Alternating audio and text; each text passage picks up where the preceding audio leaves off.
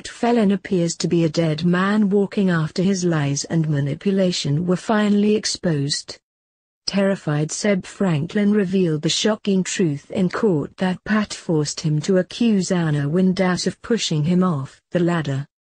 With his sinister scheme falling to pieces, Pat looked a beaten man as he stormed out of court and frantically packed his belongings to seemingly go on the run. However, KILL fans noticed some seriously dark foreshadowing that could indicate the killer's next move. Pat's crimes have seemingly caught up with him after brave Seb stood up to the killer and admitted that Anna didn't harm him. When asked if Anna pushed him off the ladder, Seb said, "No, it was him that made me say that." Pointing in the murderer's direction, he added, "Pat Phelan. He's always had it in for Anna."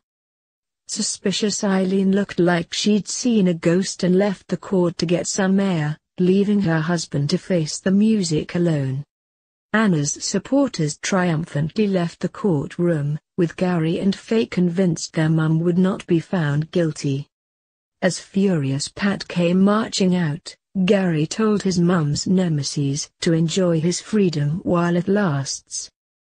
He added, "Perverting the course of justice, perjury, take your pick. Now everyone knows how much you've lied. The police will come knocking next. And once they start digging, who knows what they'll find."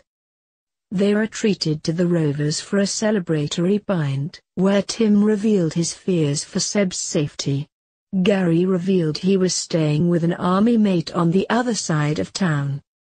Trying to convince Sally that Phelan is a danger to the boy, he said, "He's scared Sal.